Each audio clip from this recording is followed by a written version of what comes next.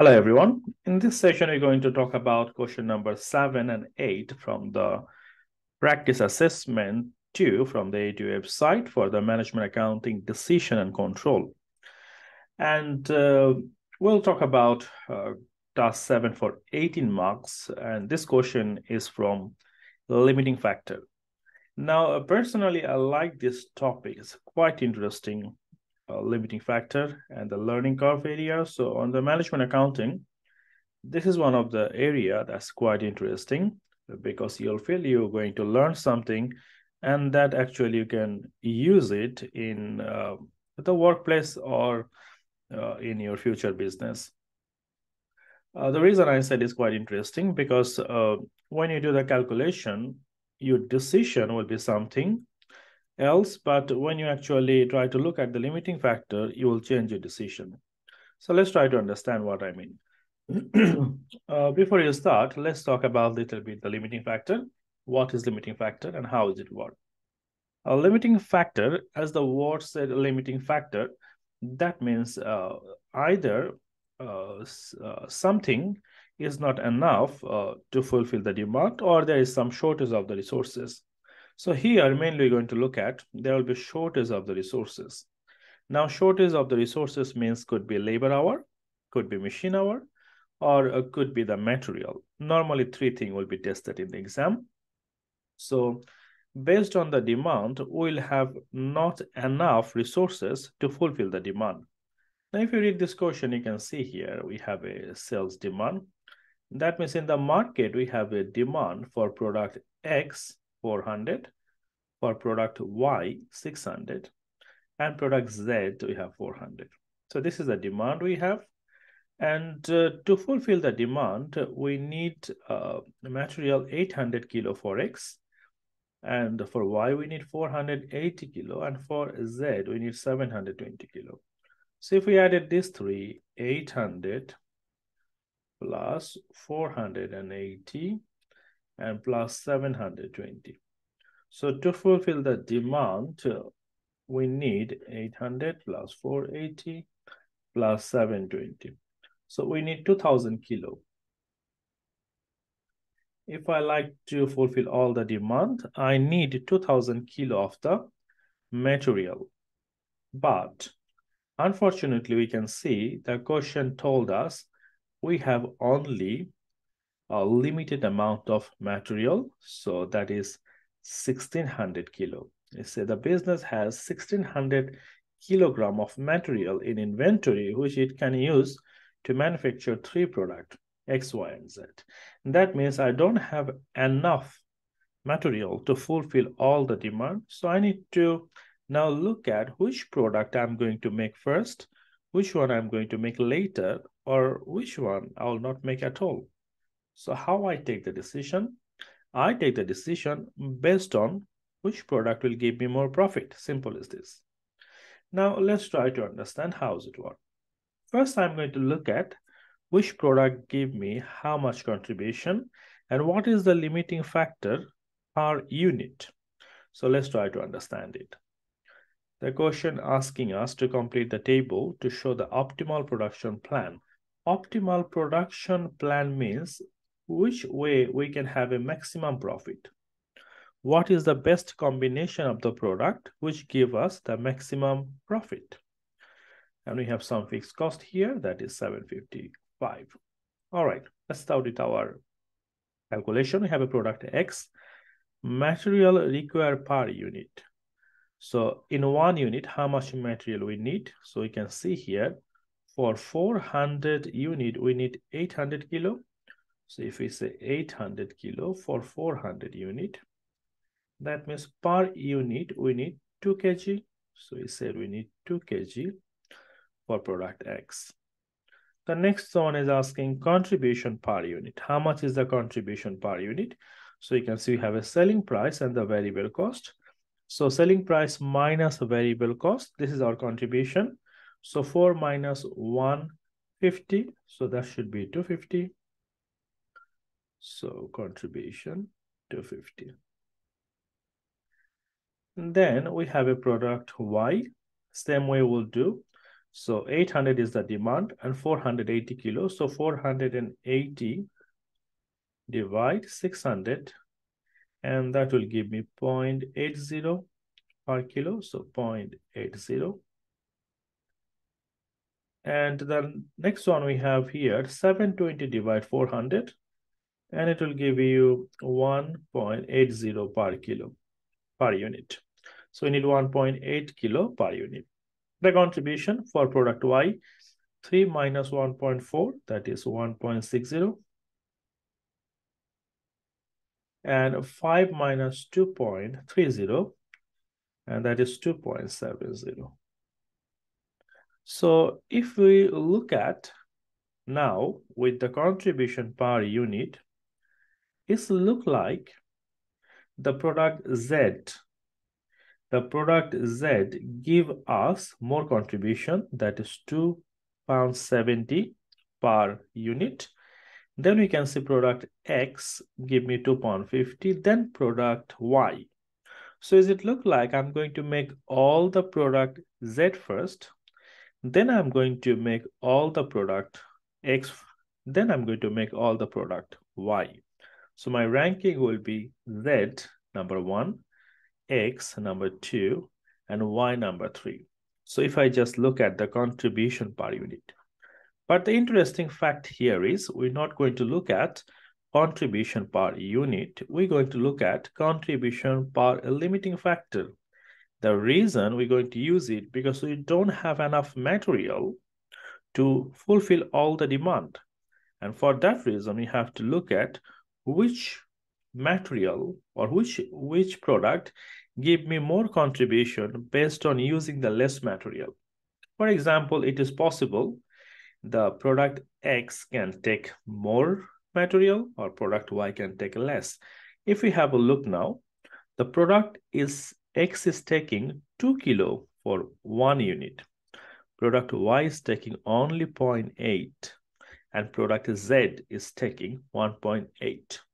That means within these three products, Y taking the less material than X and Z. So now I'm going to look at the contribution per limiting factor. So how we do that?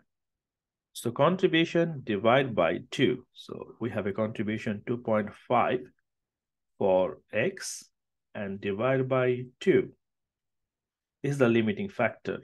So we need 2 hours to make 1 unit. So per kilo, my contribution will be 2.5 divided by 2. That gives me 1.25. So if I use 1 kilo of the material for product X, my contribution is 1.25. So the same way I'll do for product X, that is 1.60 divide 0.80. That gives me 2. And product Z, 2.70 divide 1.80, that will give me 1.5. So now you can see the picture is completely different now. So if I make Y, I'm getting per kilo, my contribution is 2.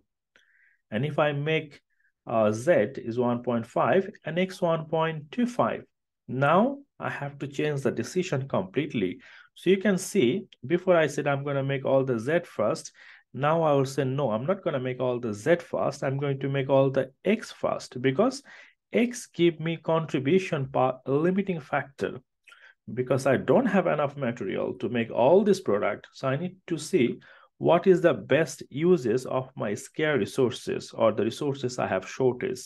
So be careful with that. We always give the ranking or the priority based on the contribution per limiting factor, not the normal contribution. So very careful with that. Now I can say I'm going to make product Y first. So that's my first ranking. Then I'm going to make product Z. That's my second ranking. And if I have any material left, then I'm going to use for X. So that means number 1, I'm going to complete all the demand, that is 480 for our, 600 for our Z, Y. So I'm going to make all this Y first. That's my first priority. And then I'll see how many materials I have left to make Z and then X. So let's try to understand first. So for the X, for the Y, I need per unit, I need 0.8 kilo. So for the 600 unit, I need 0.8. So that will give me 600 times 0.8, 420 kilo. And do not forget, we have total 1600 kilo. So you have 420 kilo we're going to use for Y. The next one we have here, that is Z. I'm going to make Z because Z give me 1.5. The next contribution, higher contribution for limiting factor. So I need 1.80 kilo per unit. So I have a demand for 400. So 400 unit times 1.80. So 400 times 1.8, and I need 720 kilo. So how many units we have? 700 and 420. So I already use here 1140 kilo. Now I have total 1600. So if I minus the 1600 minus 1140, so how many kilo we have left? So we have 460 kilo left. This 460 kilo I'm going to use for my final product X. So I said 460 and we need 2 kilo per unit. So how many unit we can make? Divide by 2.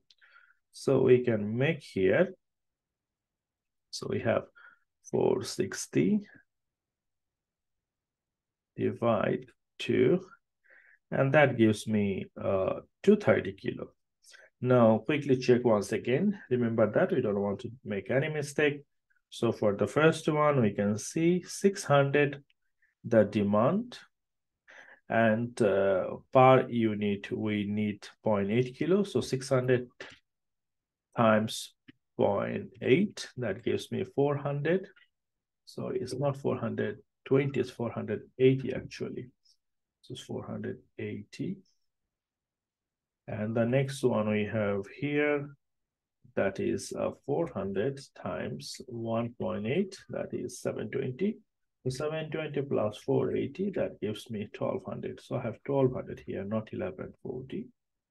Very careful with the calculator. So I was doing the calculator from a little bit far, so I didn't see it. It is like 480. Anyway, so we have 400. So if we minus 1200 from here, I have actually 400 left. 1600 minus 1200, that gives me 400. So with the 400, I'm going to use for X, and 400 divide 2, that gives me 200. So I can make all the 400 for Z, and the remaining I'm going to use for X. Now you can see, I can fulfill the demand for Y, I can fulfill the demand for Z, but I cannot fulfill all the demand for X, that is 400 unit. I can make only 200 because I don't have enough material to make it. So that's it. This is the first table. So this is my optimal plan. So I'm going to make all the Y first, then Z, and then X. The next one is asking, number B, how much will be the profit? So it's quite simple how to calculate the profit. Let's quickly do the profit before we go to the explanation for that. So if you look at the profit, all you have to do, you have to see how many units you are making. For example, for the Z, we are making 400. And this time I'm going to use the contribution. Remember that when you're going to calculate the profit, I'm going to use the normal contribution per unit, not the limiting factor. The limiting factor will only help me to take the decision which one I'm going to make first. Very careful with that. But when you're going to calculate the profit, I'm going to use the contribution per unit, not the limiting factor. So 400 times 2.70. So 400 times 2.7. And that gives me 1080. That's my first contribution from the Z. Then we have a Y. Then we have 600. 600 is the unit I'm going to make. Per unit, I'm going to get the contribution 1.60. So 600 times 1.60, that's 960. And from the X, I'll make 200 unit, and the per unit contribution is 2.5.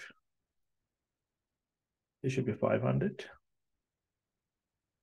So we have 1080 plus 960 plus 500. And total contribution, we have 2540. This is my total contribution. And from this contribution, 2540, I have to minus the fixed cost. So we have some fixed cost, that is 755. So minus the fixed cost, 755. And that will give me the profit, 1785. And this is our profit. All right, so I think that's it, our profit, and this is the optimal production plan. This is the way we're going to fulfill the demand. All right, the next part we have, that will be the explanation, what we have just done here. So it will ask, analyze why the company cannot fulfill its total demand, and why it has chosen to make the quantity of each product. So it's quite simple. We already said that because we show the workings. We cannot fulfill all the demand because we have only a limited number of material left. So we'll say like, to fulfill all the demand, we need 2000 kilo of material that we have calculated. We can show the workings here. Make sure you need to show the workings. But we have only 1600 kilo material available. The next thing we're going to say, which one we're going to make first. So you can say like, to have optimal production plan, we should make the unit that gives higher contribution per limiting factor, not the contribution per unit. And finally, we have to show some workings, like what happens if we make X first, then Y, then Z, how much will be the profit? Same way we have done. So you need to show if we choose X, Y, Z, not Y, then ZX, and what happened the profit if we make Y, then Z, then X. And we have to show the figure, like what will be the profit. The way we show like for the optimal plan, exactly same way we do the calculation, we multiply with the contribution for X and Y and Z, and you'll see this profit will be lower for X, Y, Z. And if we make Y, Z, and X, then it will be higher contribution.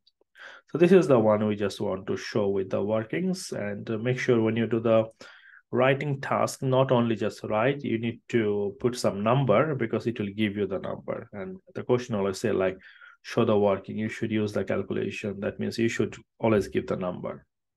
It's a very interesting question. If you practice this question, it's very common in the exam as well. Hopefully it will be very helpful for you if you understand it. All right, let's move to our next question. Question number 8. And this is our last question from this assessment, and this from the target costing. Now, target costing is quite interesting and it's quite easy as well. So all you have to do, you have to find the selling price. So let's say, for example, the selling price is 10, and you have to know how much is the target profit margin.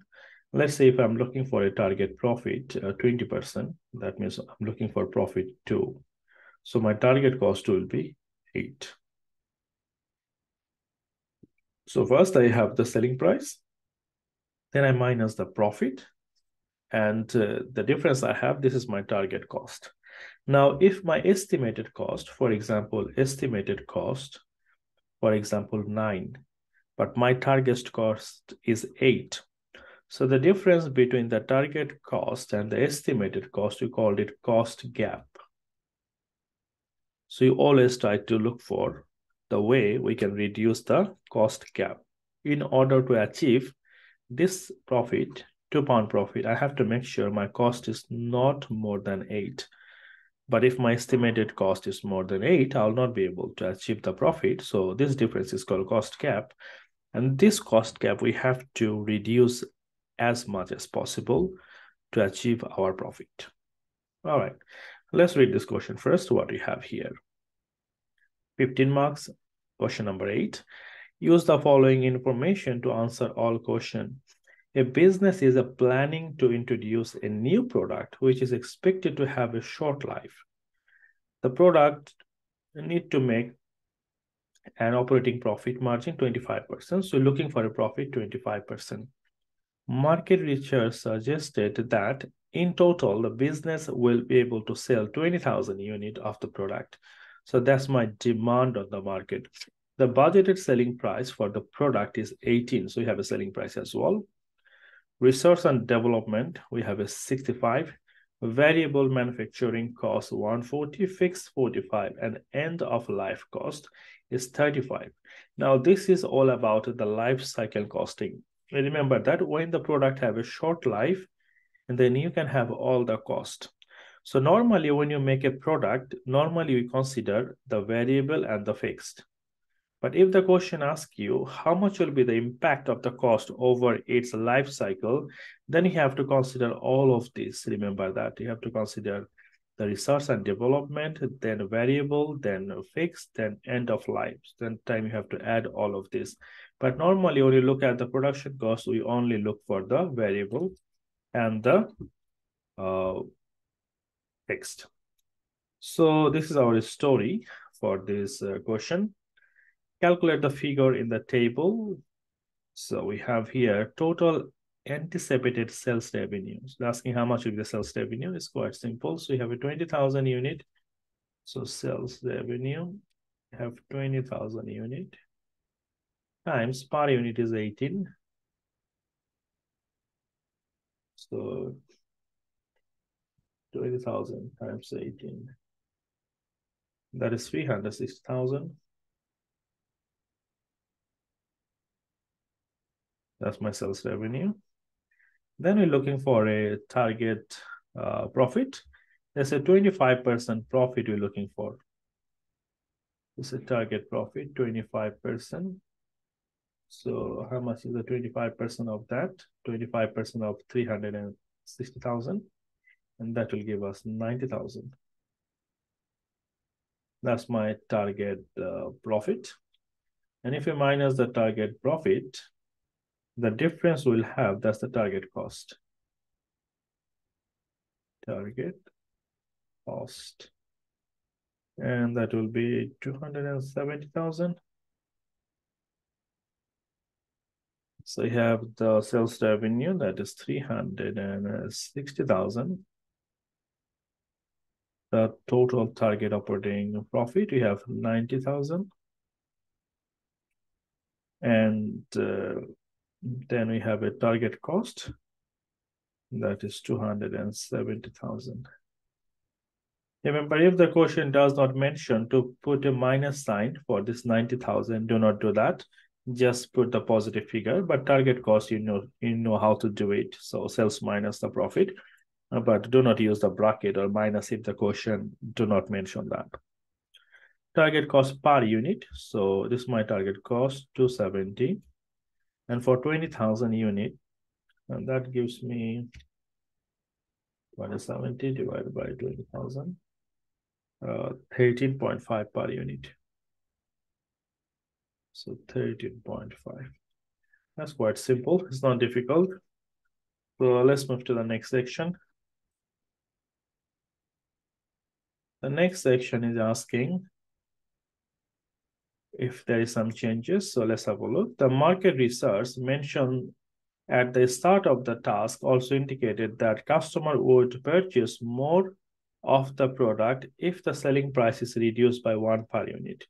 Now they are saying if the selling price from 18, if you make 17, then more people will buy it. The business will consider making this price reduction if it can sell enough unit to maintain the operating profit 25%.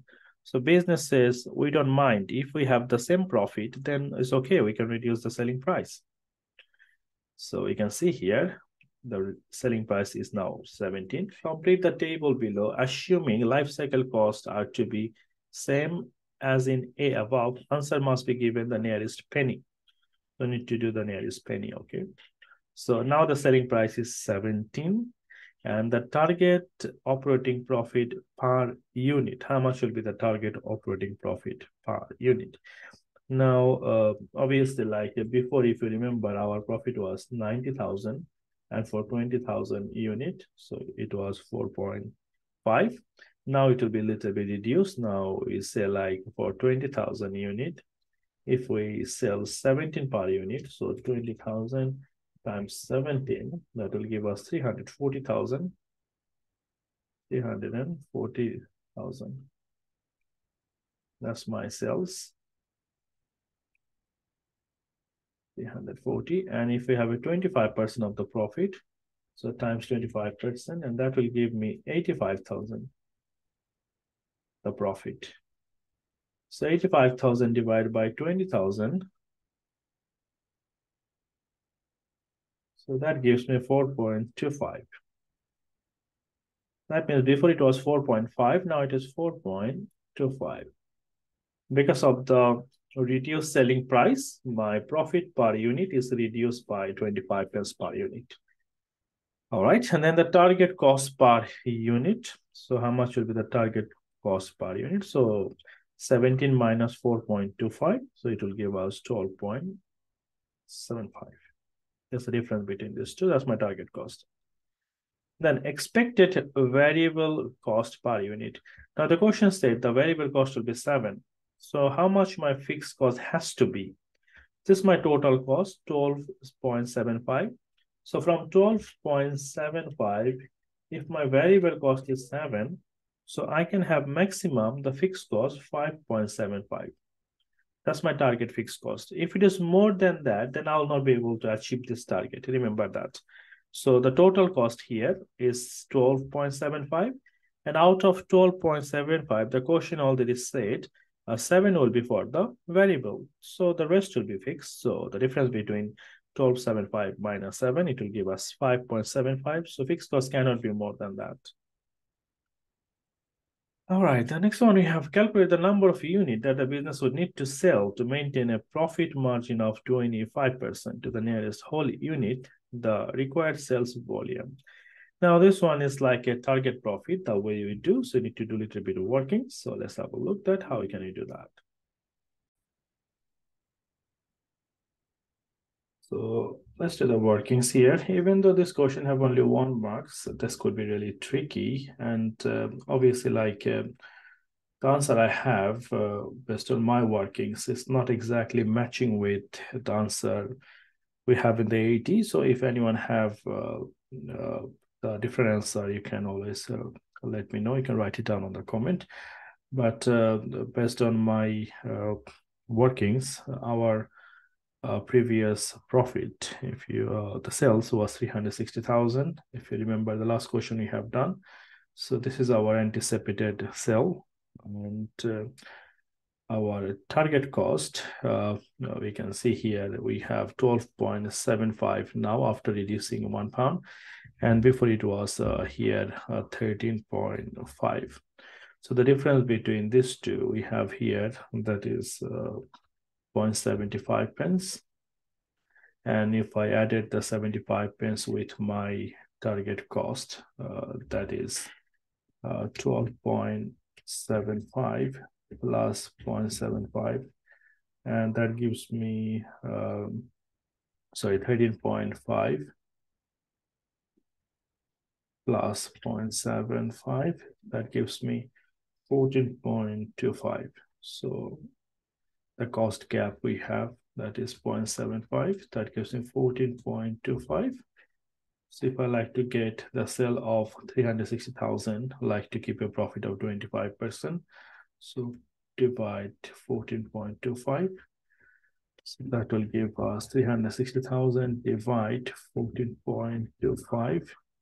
And that gives me 25,263.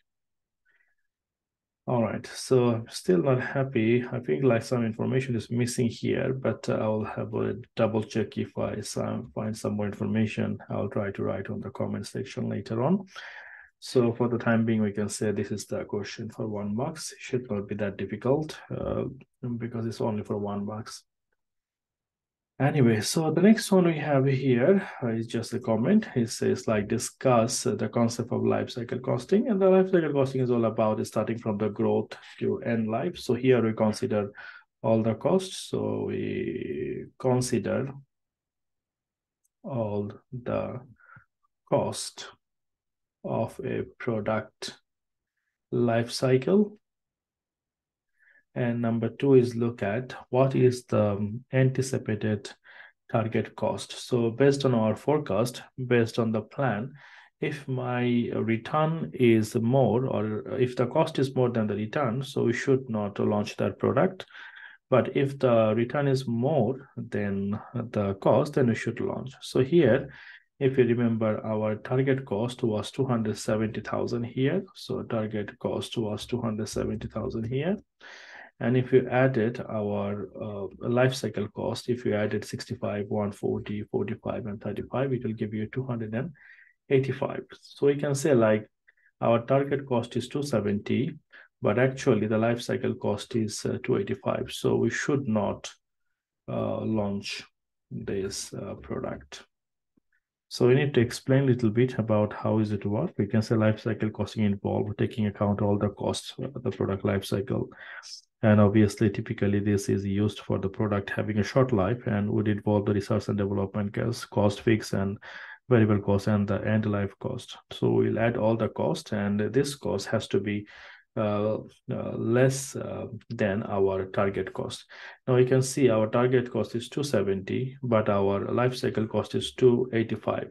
So obviously, like the cost is easily more here, 15,000 more than our target cost. So obviously, we'll be end up with a loss or less profit. So for that reason, we should not launch this product because our target is our actual cost is more than the target cost. So this is not very difficult. If you read this question, hopefully you'll be fine. And that's it. Hopefully, like if you practice, you will understand more, and try to read some area from the book as well. Do not just practice from here. If you're stuck any question here, always go back to the book. Try to find it out, more explanation. Thank you very much. Hopefully this recording will be helpful for your study. If you have any question, feel free to email me. I'll try to help you if I can. Thank you very much, everyone, for watching.